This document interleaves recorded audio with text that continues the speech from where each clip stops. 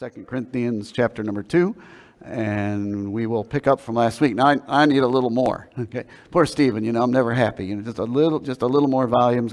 Otherwise, I'm gonna have to work too hard. DT's not here. Yeah, is he not feeling well this morning? I'm sorry, DT, if you're watching. I'm going to pick on you even if you're not here. I had you written in this morning. I know we got a lot of folks out traveling for the Thanksgiving holiday. I hope that if you have a wonderful time with your family. Last week we began a series. I really was going to do just 2 weeks, but I just felt I'm going to slow down and we're going to go 3 weeks with it. I discovered a new word last week, Assumicide. Y'all like that last week? Last week it was what is Assumicide, and if you weren't with us, it basically is making false assumptions. Matter of fact, I'll read you a definition we used last week. Assumicide is when we make false assumptions about others, portraying them in the worst possible light, with the end being damage, if not the destruction of a relationship. And so I'm really looking at this from the perspective of relationships. And yet, this last couple of weeks, I've kind of been thinking about this, and it's amazing to me how many things we really assume every single day. And I don't know how it's been around your house, but since I started this series, Jenny and I, whenever one of us is guilty of it, we've been calling each other out on it. Assumicide, Assumicide. Has anybody else done that this week, or has it just been our family? And it's kind of amazing how many times you do that. Now, we're going to talk a little bit more about it today, but since it is Thanksgiving, I'm going to take a couple minutes, and I want to have you guys, if you would like, give maybe just a very brief word of testimony about what you're thankful for, but I'm going to bring this down to a little bit more guidelines, and it would be this. We're talking about relationships this morning, and so I want you to give somebody in a personal relationship that you're thankful for. Now, I'm going to narrow it a little bit more. Because I know every marriage in here is really happy, I don't want it to be your spouse. Or I don't really want it to be anybody in your family. I know you're thankful for your wife. I know you're thankful for your kids. At least I hope you are. And one more caveat, I don't want it to be me or Jenny. I understand you're here this morning and you might like us, and we feel very loved and very much gratitude. I really want to talk about everybody as a church family. And so if you would have somebody that God may, lay in your heart this moment that's part of our church family that you're thankful for, and you'd be willing to say it publicly, so be it. Anybody? Tell me somebody in the church, maybe Muffy?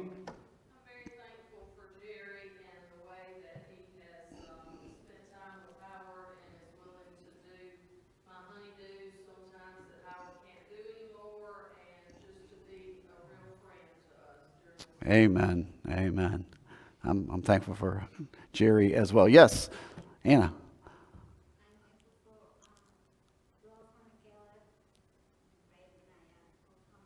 Yeah. Yep. Yeah. Caleb and Blossom, they're Oklahoma. Are they in Oklahoma? They're somewhere.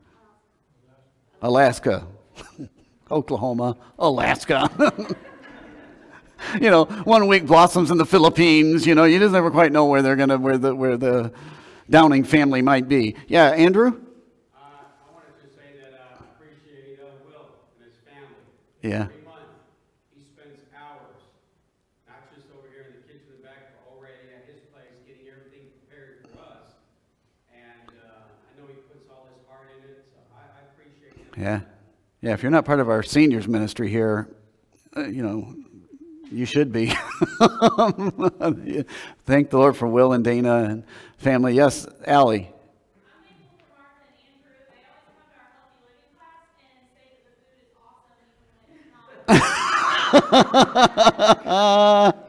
Yeah, see, if you're online, we have a healthy living class. So we have Will's dinner on one night, and we have the healthy living class the next night. Yes, it's a repentance meal. No, Will only makes things that are low-cal, low-fat. That's what he told me he was going to do. Look at all you seniors are thin and trim. Yeah, D. I know you like to pick on me, but that DT is very, very special. Yeah, he is. And he is the biggest inspiration I've seen. Yeah. See that, DT? D says you're an inspiration. in church. She said that. And I heartily agree with you. Anybody else? You got somebody you want to? Yes, Mel. I'm thankful for Lori. Yes. As different as she and I are, friends that we are, she's helped me to be a stronger person. Yes, yes. Lori, Mel says, Lori, that you're a great friend to her, as different as you guys are. They started hanging around together, and I'm going, oh no, something's going to break here. Something is going to break. But I think it's the way the body of Christ is supposed to work, you know. Really good. Anybody else you're thankful for? Yeah, Pastor Cody. I'm thankful for Howard and just the example of joy in the midst of life trial. Yeah. Thankful for Howard in the midst, the example of joy is in the midst of trials. Yeah. I am thankful for Howard very, very much. Amen. Anybody else? Yeah, Jen? I'm thankful for Debbie. No matter what life throws at her, she is always here with a smile on her face. And for Debbie. Yeah. How about that? See? They're smiling back there now. That's good. Anybody else? Yeah, Russ. He stole my thunder, but I'm thankful for Will. I've really learned a lot from him. Yeah. About what? Cooking. I was going to start the list of what you could learn from Will. I was going to have Dana and Margaret start comparing notes. Says, hey, has he learned anything? No, he hasn't learned anything. Russ, you're the best. Yeah, we are thankful. Yes.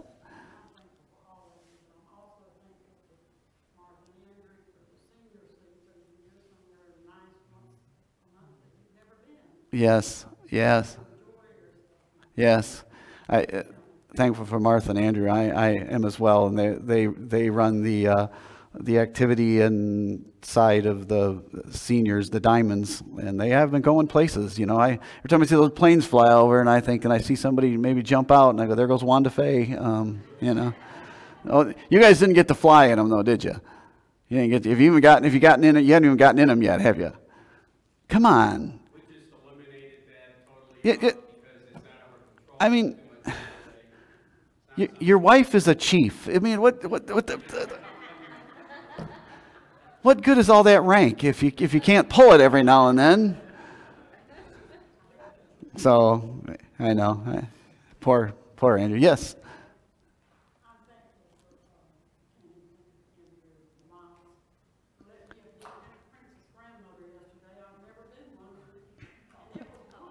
Oh, you were. Yeah, I heard Woody. She said she was just as nervous as if you were getting married. Is that what she said? Oh, man. It was a big event, you know. That was Caitlin's Castle yesterday. And I don't know. I'm sure that Woody played the part of the court jester / fool. Just kidding. Matt was playing.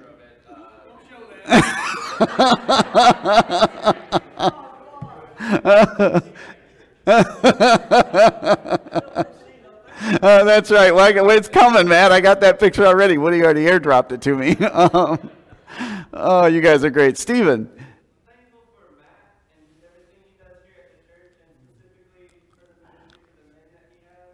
Yeah. Cleaning up his property out of 76. Yeah. Camp out, and he's always put that together. Yeah. Every year, Brother Matt does a wonderful job with the men's camp out, and you know, that was great. You're right. Very generous. All right, you guys, that was good. Yeah, I see Angela. See that hand a bit. It's blinding back there. I can't tell if it's the sun or your radiance. I can't tell which it is, but.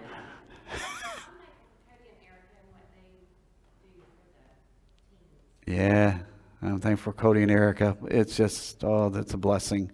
Very, very, very much so. Anybody else? Yeah, Russ. Boy, we're going to recirculate. Yeah. Dee and Charles, I'm thankful for the example they give to us for a long, long relationship. Yeah. Yeah. Yeah.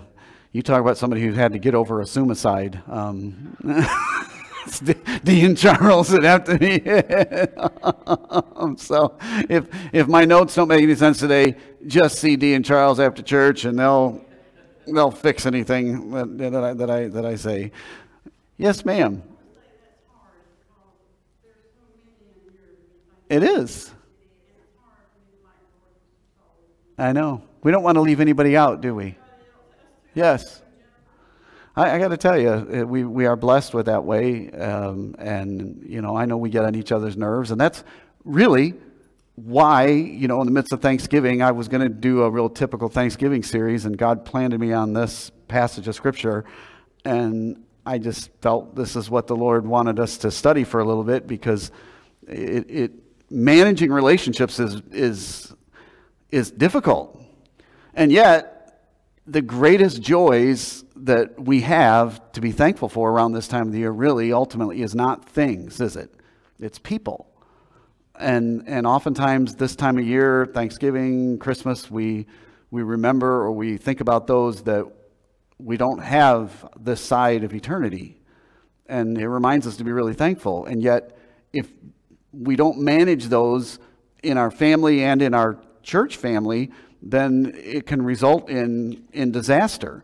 And that's what Assumicide is, and what we're going to be talking about here in 2 Corinthians chapter number 2 in your Bibles this morning. 2 Corinthians chapter number 2, just a way of background. Remember that this is written to believers at the church at Corinth. They had a lot of problems at that church, but they were believers.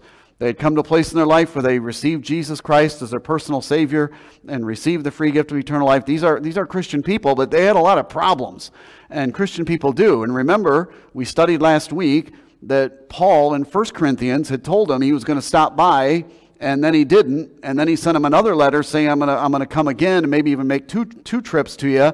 And he didn't make either one of those. And so the people there at the church, some of them got offended. And some of them began to make assumptions about why Paul didn't come. Matter of fact, so much so that there appears there was a division in the church, and somebody came forward to kind of challenge Paul's authority and his apostleship. And so history tells us that Paul wrote them a letter between 1st and 2nd Corinthians, it's not part of Scripture, and rebuked them and directed them to deal with some issues in the church that they hadn't dealt with, and then writes 2 Corinthians to kind of be a word of encouragement that God gives to us as inspired Scripture.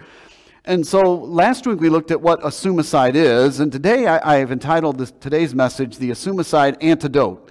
How do we fix, or how do we avoid, or when it happens, how do we deal with it? So quickly today, I want to go into 2 Corinthians chapter number 2 and look at this topic of how do we fix Assumicide. But before I get there, let me pray, and then we'll get into God's Word today. Lord, thank you for the time we've enjoyed together as Christians, as brothers and sisters, as a church family. Lord, we recognize that it's difficult sometimes to manage relationships, and God, help us to be people of wisdom.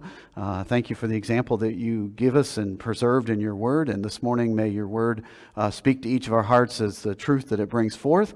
And God, I pray that the words, the vessel, you just use me as a vessel, and that your Spirit would speak. In Jesus' name, amen and amen. All right, number one, the first thing, how do we deal with the relational Assumicide? Now, like I said, there's a lot of different things you can do assumptions on, and we do, but I'm focusing mainly on the issue of relationships, marriage, family, and specifically here, it would be a church relationship.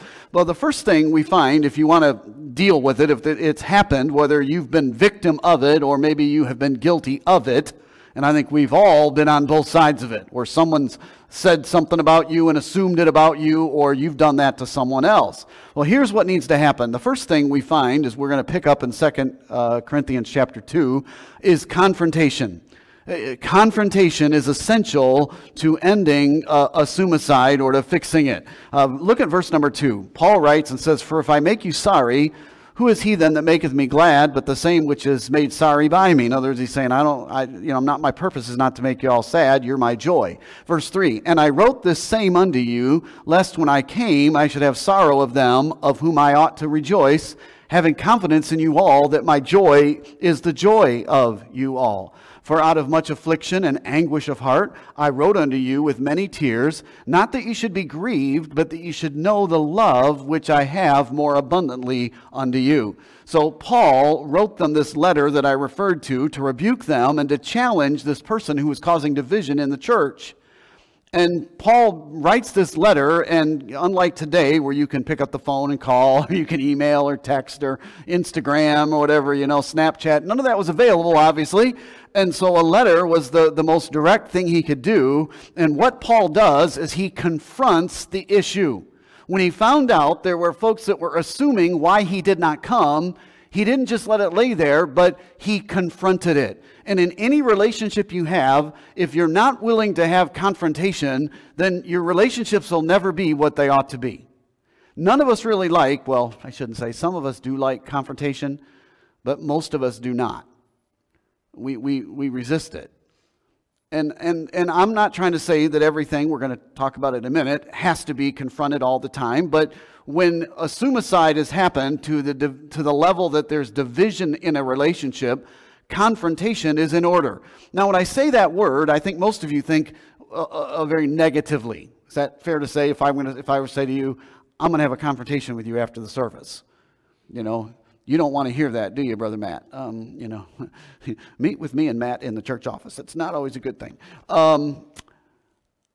But he's not meaning it to be negative, and I don't really mean to give it a negative connotation. I think in the respect that when confrontation is done, as long as it is done as Paul writes here, out of many tears, and he was grieved in heart, and he did it that ye might know the love that I have for you.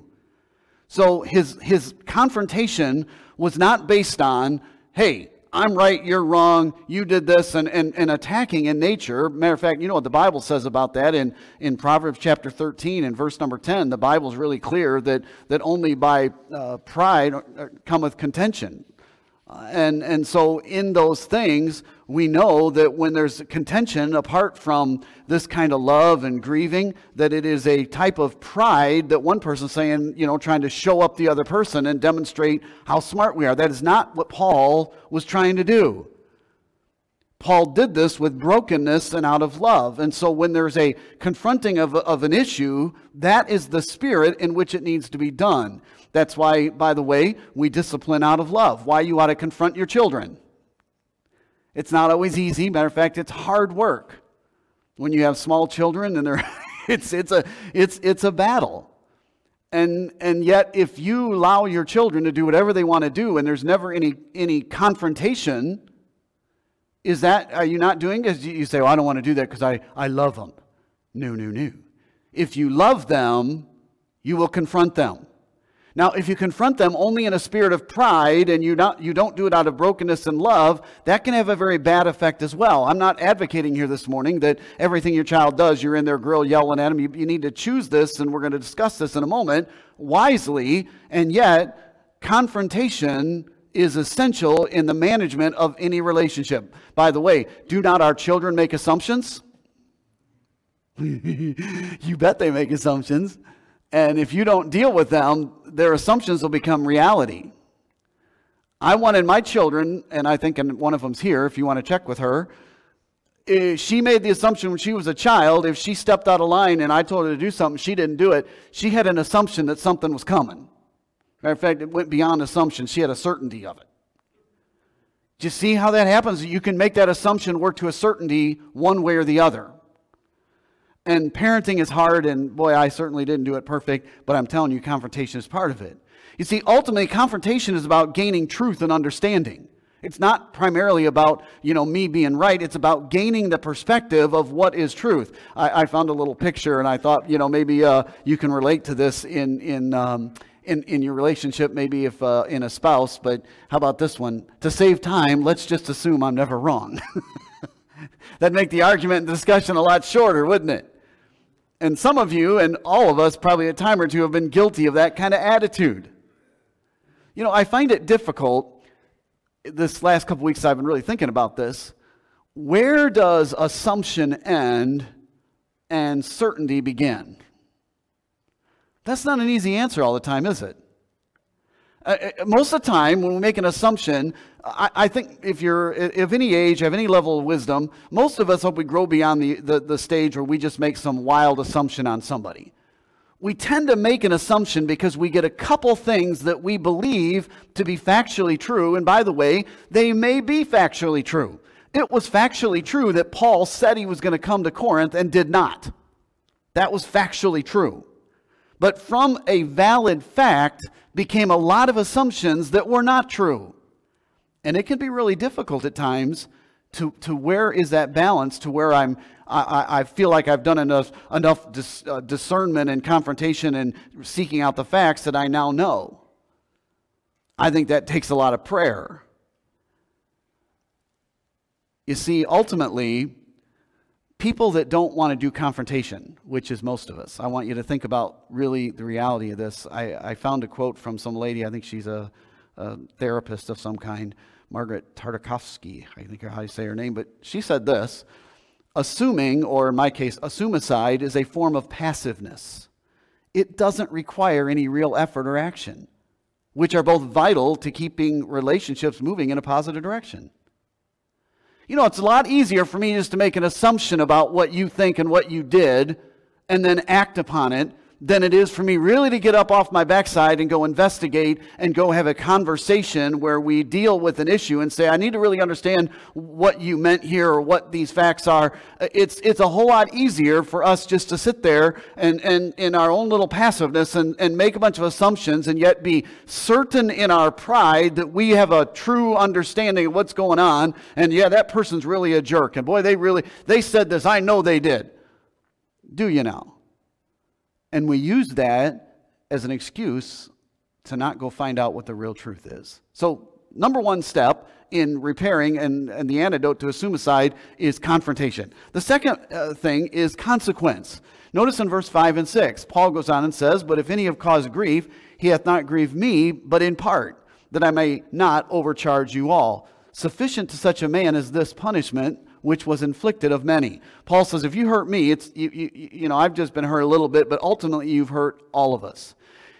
You see, when you make a wrong assumption about somebody and you begin to develop a wrong or a critical, negative attitude towards them, and you begin to spread that or you sin against them, there's a price for it.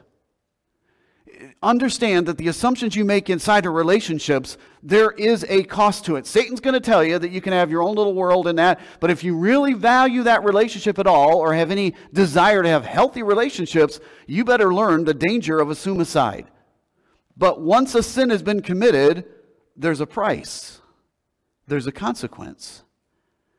And Paul here mentions in verse number 6, sufficient to such a man is this punishment which was inflicted of many. Now, in this passage that I've read, most Bible scholars think Paul is dealing with two issues here at one time that he's going to use in a matter of contrast. There are some issues of life. For example, if I were to come down, DT's not here. See, DT, if you're here, I'd do this to you. If I were just to walk down and DT's sitting there minding his own business, and I come up and I smack him upside the head for nothing, I think most of you could say, that wasn't very nice. That was probably wrong of me to do, right? Pretty clear. If I was to go out there and, do something that everybody could say, well, that's wrong. And they had one of those kind of sins going on in the church of Corinth. But they also had a guy who was causing this division based on some facts, but then he was making all this assumicide on Paul and dividing the church. And Paul calls out both of them, and he says their punishment came, especially on the guy that was committed in sin, that the whole church came together and did church discipline. Now, we read about this in 1 Corinthians chapter 5, this idea of such a one. Paul doesn't name this individual, but most people think he's referring to what he wrote about in 1 Corinthians in chapter 5, verse 5 and 6. Paul says this, to deliver such a one unto Satan for the destruction of the flesh, that the spirit may be saved in the day of the Lord Jesus. Your glorying is not good. Know ye that a little leaven leaveneth the whole lump. So in 1 Corinthians chapter 5, there had been somebody in the church that was having an immoral relationship with his stepmom. And all the people went, ew.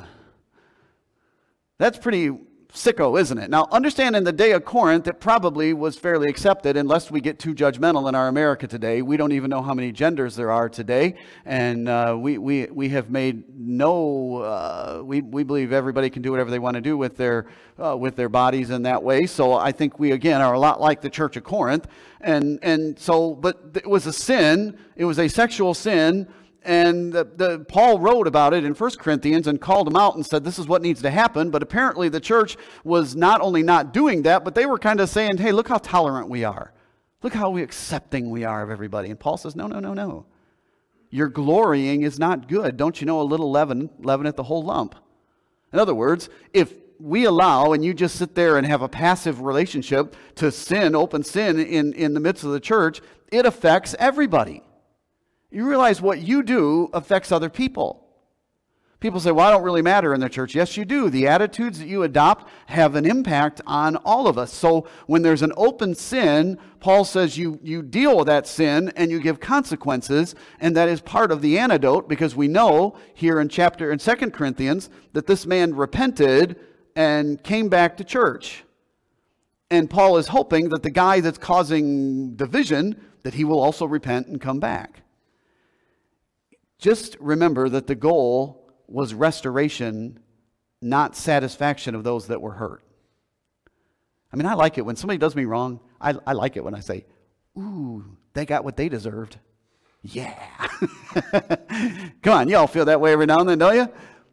Paul's saying that the biblical mindset is consequences are there as a result of our choices that will move us back to the right kind of choices and restoration. And apparently that had been done and eventually was done there in the Church of Corinth because the man repented. So the part of the deal is confrontation, and then if there's wrongdoing, there's consequences. But then lastly, I love my point number 3. Allison did not even know this is a word. And I said, it's in your Bible.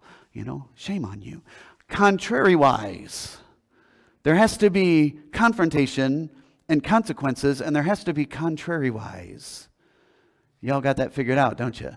I had to use that word. You know why, right? Because it begins with C. Come on, people. How long have you watched my outlines?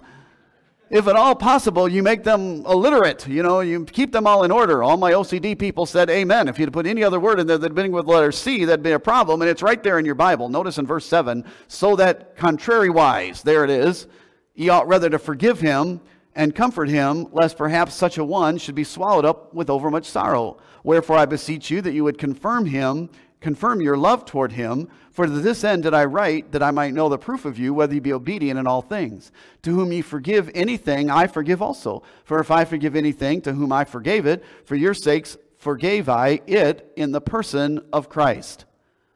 Paul says part of fixing Assumicide is first a confrontation. Then, if necessary, there needs to be consequences. But then thirdly, there needs to be a contrariwise. Say, what do you mean by that? I mean, you and I need to do what is contrary to what our flesh wants to do.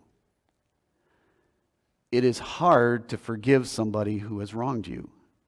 It runs counter to our nature. God tells us through the Apostle Paul, forgive him. You forgave the guy that was in this immoral relationship that got right, and this man that's causing the division in the church over the Assumicide, saying false things about Paul. Forgive him because he repented.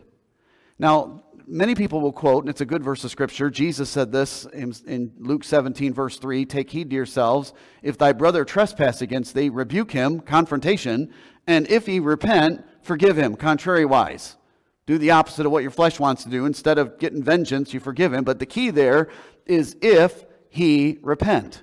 You see, oftentimes when I preach these kind of messages, folks think, even victims who've been done wrong, think that if somebody that repents, if they just say, I'm sorry. Now, I think you should say, I'm sorry, and apologize. But biblical repentance is not just words. Yea, it's not even just words and emotions.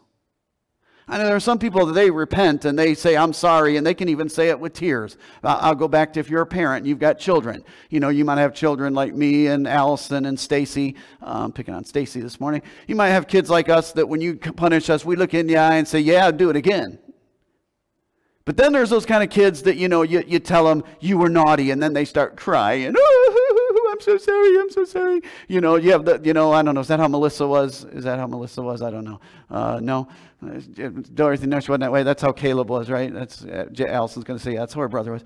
And I'm so sorry, I'm so sorry. But as soon as mom and dad leave the room, I fooled them. They can cry and whine, and some of you, we're so easily fooled by our children, oh, I'm so sorry, I'm so sorry. No, they just don't want the consequences.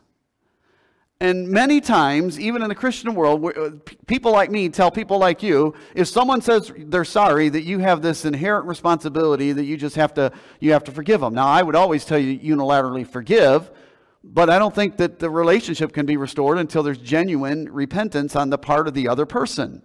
And you say, well, how can you do that? Well, Paul would later write in this very letter about this very issue, because how do I know if the person's really repenting or not? And that's why he writes in chapter 7 of this book, 2 Corinthians 7, verses 9 and 10, he says, now I rejoice, not that you were made sorry, because I'm not happy that my letter hurt your feelings, but that ye sorrowed to repentance. For you were made sorry after a godly manner, that you might receive damage by us in nothing. For godly sorrow worketh repentance to salvation, not to be repented of. But the sorrow of the world worketh death. Now, in that verse 10, where he's talking about repentance to salvation, he's not talking about getting saved and going to heaven.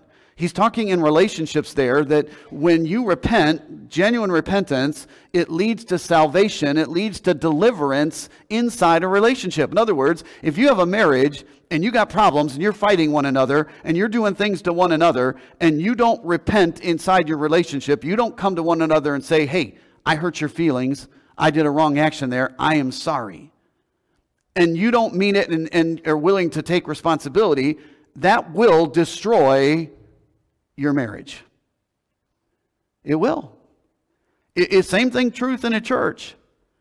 He says if you have godly sorrow, it brings deliverance, it brings salvation. But if you have worldly sorrow, it brings death. If you say, what is worldly sorrow? How can I tell the difference? Well, here's a couple key points without doing a whole sermon on this. Godly sorrow expresses the ultimate sin is against God. When you realize you've done something wrong, the first thing as a believer you should do stock with is, I did a wrong choice. The first person I violated was him. I did not act in the character of Christ that I should have done. The second thing you can tell is that somebody that's genuinely repentant will be willing to accept the consequences. If they really understand that they did something wrong and it's a legitimate wrong, and they're broken before God, they'll accept the consequences. They may not like it, but they'll accept it. But if the first thing, like in marriage relationships where there's big problems, and one person says, well, because you've done this wrong, I need you to be accountable. I need you to phone before you leave work. I need you to call me every day before you leave work so I know you've left, and then I know you'll be home in 10 minutes. I've had some men say, well, I ain't doing that. You just don't trust me. No, we don't trust you because you just messed up. And when they begin with that attitude, it immediately tells me that it is not genuine repentance. It also doesn't demand. You see, when folks are not genuinely repentant, they usually say something like this when the consequences are given. Hey, I said I was sorry. I said I was sorry. I said I was sorry. And if any consequence comes, then all of a sudden you're the bad guy. That is not genuine repentance. Now, I still think as a believer, you need to unilaterally forgive them for your own benefit, and that's what God commands you to do. But if you don't see that, I would tell you, you need to be very careful inside of that relationship until God breaks them. See, Paul says, and God says to this church, these people had genuinely repented. Doesn't mean they're perfect, doesn't mean they fixed it, but they were genuinely trying to do the right thing. Paul says, comfort him in verse 7 and 8, and also comfort and confirm him. In other words, once somebody does that, there's a responsibility we have at some point along the way to come up and give that person a hug. Now, if it's an appropriate hug, okay? You don't find the prettiest girl in church and say, hey, I forgive you, let me give you a hug. Don't do that or you'll have other relationship problems. We'll be back to square one.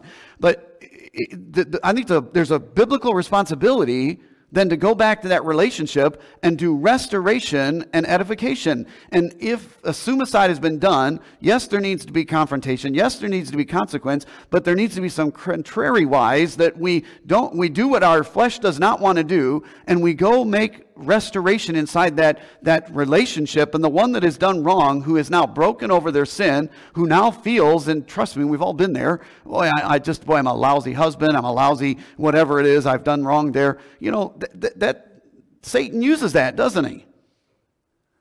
And there's nothing like when you've done wrong, and I can tell you inside our church family where we've had to deal with some issues, and I've been with folks who've done some things wrong but then repented of them. There's nothing like when other church people come around them and put their arm around them and say, you know what you did was wrong, but I'm so thankful you confessed it and you're forsaking it. I want you to know that I still love you, and I'm so thankful that you're part of my life.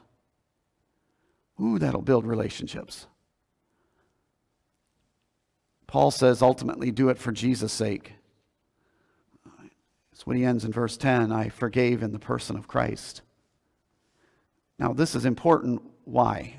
And I want to end with this morning. Verse 11 says, lest Satan should gain an advantage of us, for we are not ignorant of his devices. Now, I don't know. When they get to Paul, I'll ask him. I'll say, Paul, I don't know. I think there are a lot of our church Christians today that are ignorant of his devices. Paul tells them, if you don't deal with this, if you don't do contrary-wise, if you don't do the whole process here, confrontation, consequences, forgiveness, Satan gets an advantage. And we're not ignorant of his devices. You know, Satan tried to destroy this church through sexual immorality. And many a church has been destroyed because of sexual immorality, beginning in the pulpit. Which is why it's so important that Jenny and that I maintain her as the primary relationship in my human relationship in my life. And why I thank you guys for how you invest in us to get away, to be together. But if you don't recognize the danger that is done, and this church was being destroyed because the hand and the power of God comes off a ministry when there's rampant immorality. And this person got it right, and the church got clean, and they moved forward and were used of God. But there was this Assumicide deal going on, and find it ironic. Satan says, you know, I tried to ruin the church through some open sin that everybody agrees is wrong, and that didn't work. But then I'll go through the back door, and I'll get one Christian to say, hey, you know what I heard about him? That's the guy that cheated on his wife. And we begin to say things and assume things about other people, commit Assumicide. And over time, it creates division inside of a church. And I'm just telling you, God help the person that is guilty of that. I don't say this lightly. I was not always a senior pastor. I grew up in church. And I'm just telling you, whether it's in this life or the next, and usually it's in this life, some of the most bitter, empty people are people that chose to rip a church apart through gossip and division and lack of forgiveness. You better forgive other people, because I can guarantee you one thing: you're going to need it yourself one day. You see, if you don't take the antidote, it'll ultimately divide the church. It'll make the church less effective, and ultimately can destroy a church. Same truth in marriage. You got to forgive. I was reading a history about a Spanish patriot. His name was Navarrez, I think is how you say it. I should ask Oscar if I'm pronouncing that correctly. I don't even know who this guy is totally, but he was this great leader, military leader, and he was dying on the battlefield, and his father, who was a priest, came to him and asked him during confession to make things right, is there anybody you need to forgive? And his son looked at his father and said, Father, this is what he said, Father, I do not have to forgive my enemies. I have had them all shot. And, you know, a lot of us, we don't have a lot of whole enemies. We say we don't have to forgive because anybody that hurts us, we just shoot the relationship. We just kill it. And you see, these kind of assumptions ruin relationships. As I was studying, I was reading from a counseling center that said, why do these assumptions ruin relationships? They said it causes assumptions. Assumicide leads you to shut down. You quit trying. It creates constant tension and conflict.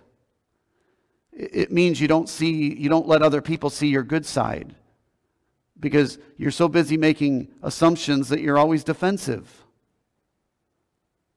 And ultimately, if you make assumicide part of the pattern of your choices, I'm going to promise you this, it's going to lead you to loneliness.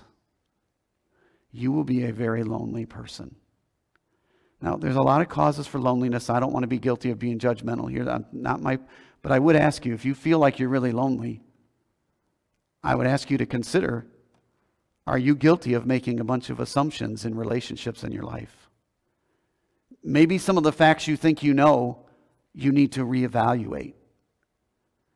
Because what you've done by making these assumptions is you've built a wall around yourself. Because this is the real reality, and this is a temptation that people like my personality are tempted to. One of the reasons we like to make assumptions on others, it allows me to have the need or the ability to control other people in the situation. If I don't ask you how you think, then I can make an assumption of how you think and have it the way I want it to be. Gives me a reason, an excuse not to like you. Puts me back in the driver's seat. I read this quote from this counseling center. They said assumptions can also be a way of avoiding emotional pain. By always assuming we know what others think and feel, we avoid the risk of being vulnerable. We block out feedback that might hurt. But by doing so, we also sadly block out learning the good things others would like to share with us, including genuine, real affection and love. You see, making assumptions is thus a habit of those who have a fear, get this now, of intimacy. Do you know what most people, when they come to a local church, really want? Most people come and they say, I really want to feel like I'm a part of something. I want to feel like people really care. And that's a legitimate desire when you come to a body of Christ, and it's something I desire. It's one of the advantages, I would say, of big churches. Yeah, big churches can have all kinds of programs, blah, blah, blah. And all good, love the big churches. If you're a big church, we love you. You can do things we can't. But the relational end at a small church, the multi-generational relationships you can have in a smaller church are priceless. But there are many people that are very lonely, and one of the reasons is you're not willing to come to the truth. The reason you don't have these things is you make assumptions about people that you don't like, because that way you can assign to them their motives and what they're doing and why they do it, and you can judge them. But if you keep doing that, pretty soon you'll find yourself very much alone. Because as that quote said, every decent, deep, desired relationship only occurs with vulnerability. With vulnerability. We don't like making ourselves vulnerable. And the reason we don't like it is oftentimes it's because we've been hurt in the past. Somebody did you wrong. You know, I'm done. I'm just going to put my walls up, and if somebody says something, I just make an assumption. I don't want to go confront it because I don't want to know. Now, if you're okay living alone, that's your choice. But understand what you're doing. It's like if you sit around the campfire, and pick the men's camp out, for example, or you sit around maybe after church, or you maybe go out to a meal with someone, I would certainly tell you that you should learn someone's character before you start spilling your guts, okay? There certainly are people that are not trustworthy. There are. But ultimately, none of us are perfectly trustworthy. We all disappoint one another. But in that sit down, some people think that transparency equals vulnerability, and it does not. In other words, I can say, I'm really being transparent. I'm telling you things about myself. But you know the thing about that is, I choose what I want to tell you. I'm in control. The difference between being transparent and being vulnerable is this. When you're vulnerable, you allow that other person to see inside of you. That's scary. And yet, the very thing that most people want in a marriage or even inside of a church is that kind of intimacy. But somewhere along the way, we got burned and we started putting our walls up, and we justify it by making these assumptions. But as Paul wrote, the very best joys are when we enjoy intimate relationships. And that's why when Paul writes this, I would make the argument that in verse number 4, Paul uses very intimate words. Out of much affliction and anguish of heart I wrote unto you with many tears, that you should not be grieved, but that you might know the love which I have more abundantly unto you. Paul bears his heart. And sometimes that's dangerous. You see, Assumicide kills. Unforgiveness brings bitterness. It brings anger. It brings revenge. It brings division. It brings destruction. And Satan wins. Now this morning, and I'm going to close with this, and I'm sorry I went along. It's because y'all talked longer on my thankfulness thing. It's your fault, okay?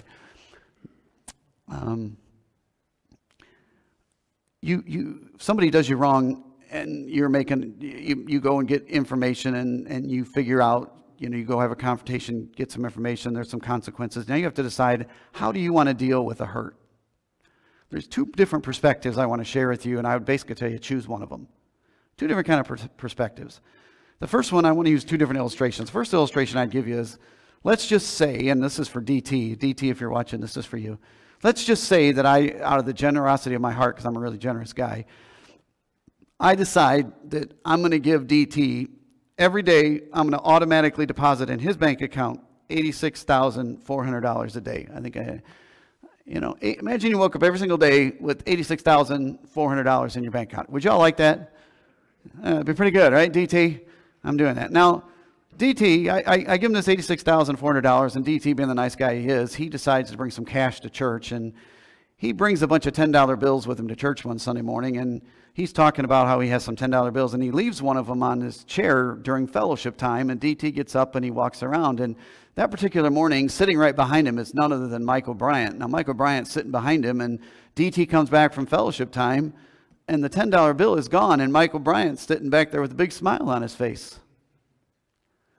And DT turns around to Michael Bryant and says, "Did you take my $10 bill?"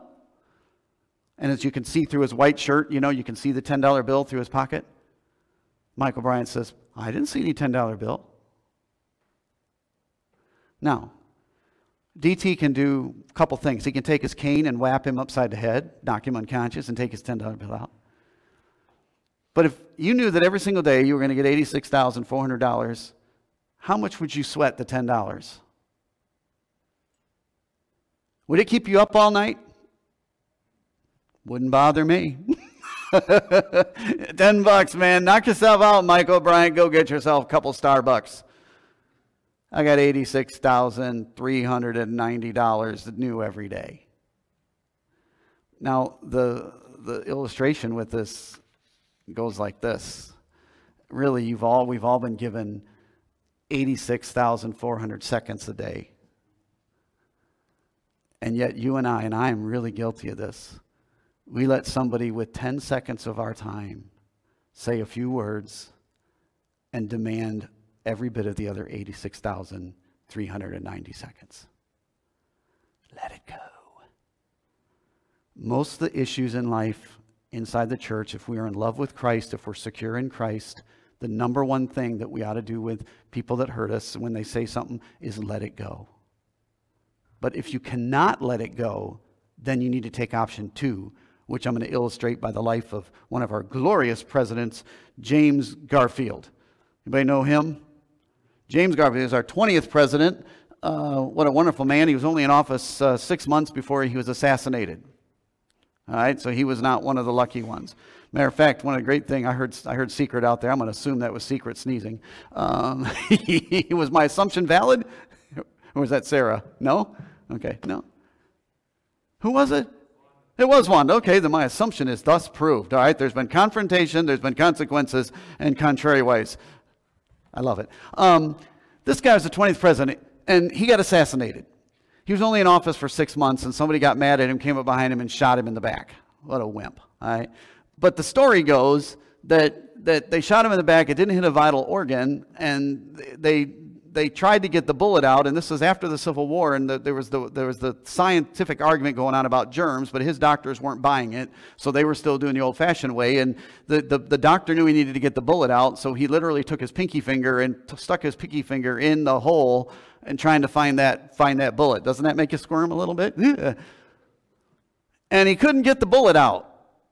And so they transported President Garfield down to some hospital in Washington, D.C., and he hung on for 6 months. And they said that basically every few days they would hope that the bullet would move, that the body would try to work its way out. And the doctor would come back in and they would stick his finger in the wound again and try and find that bullet. Matter of fact, they got so desperate, the story goes, they called Alexander Graham Bell, who was doing all the electric stuff with the telephone, and bring in his wires to see if with the wires they could find the metal. But even Alexander Graham Bell, hello, is it in there? Didn't work, apparently. And the story goes that more than likely, if when he was shot in the back and they figured out they couldn't get the bullet out, if they would have just cleaned out the wound and patched up the wound, he probably would have lived. But instead, every few days, over 6 months, they kept reinserting a filthy finger inside of that wound. And you know what happened. It got infected, and he died from the infection. The moral of the story is, if somebody wounds you in your back, and you can't get the bullet out, but instead, every few days, when Satan brings it up, you try to dig it back out unsuccessfully without forgiving it, it will kill you. So let go of the $10, or for the love of the Lord Jesus Christ, let him do some surgery on you and pull that bullet out and let it go. Let's pray. Lord, thank you so much for the teaching of your word today. Lord, help us in our relationships, both in the church and our marriages. Oh, Lord, we're oftentimes so guilty of making assumptions, and yet at times, Lord, our assumptions are correct and people hurt us. Lord, help us to be like you in that we are people of forgiveness, recognizing that each day is new and that your mercy is never ending. Lord, I pray, I'm sure there's some here listening either by way of Facebook or YouTube that have been hurt very, very deeply. Lord, we do not seek to minimize those hurts, and Lord, they need to be dealt with. But Lord, I pray that we could live with close friends that all of us desire to have, close human relationships inside the church and our family. Forgive us when we've committed the sin of assumicide. Lord, I pray if there's one here today who doesn't know you as their personal Savior, may this be the day they choose you. Would you simply do that, my friend, by faith? How about it, dear Christian? Is there something in your life you need to let go of it? Or is there something that you need to let God to take that bullet out? Is there a need to get some healing today? Holy Spirit, take this time of invitation. Use it for your honor and glory. In Jesus' name, amen and amen.